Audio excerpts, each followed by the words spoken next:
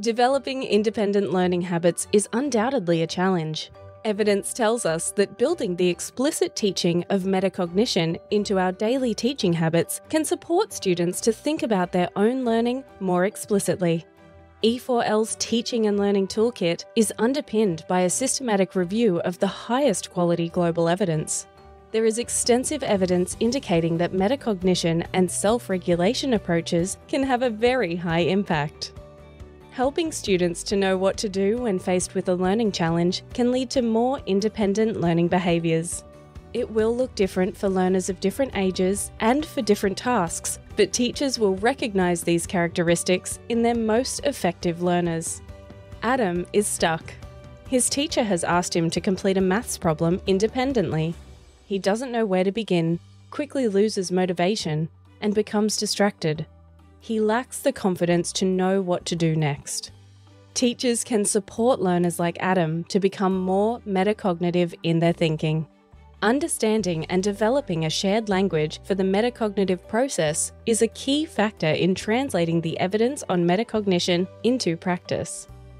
Metacognitive knowledge refers to knowledge of task, the type of activity, knowledge of strategies, what strategies might be useful, and knowledge of self, awareness of our own abilities and emotions.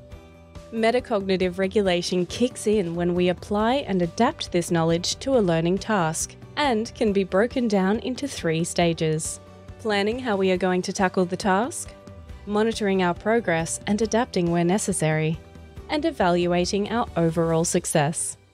The arrows are key here, as this is a cyclical process.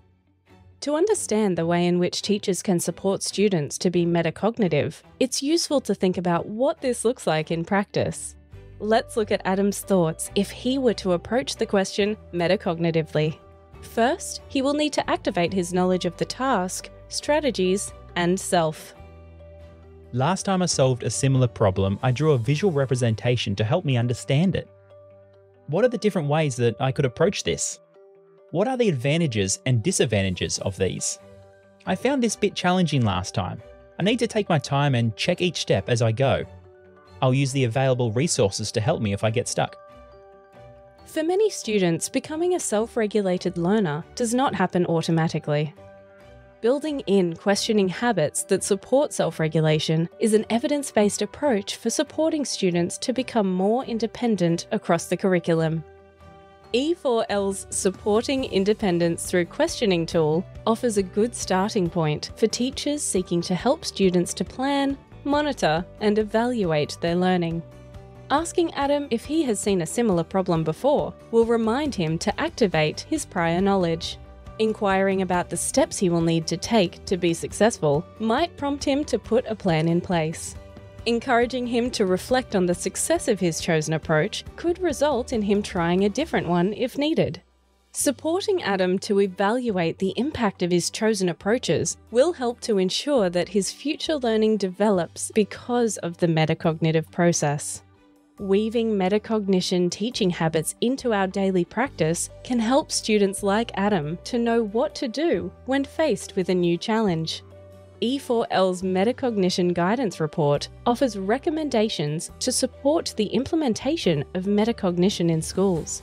While concepts like plan, monitor, and evaluate can be introduced generically, the strategies are mostly applied in relation to specific content and tasks, and are therefore best taught this way. A series of steps beginning with activating prior knowledge and leading to independent practice before ending in structured reflection can be applied to different subjects and ages.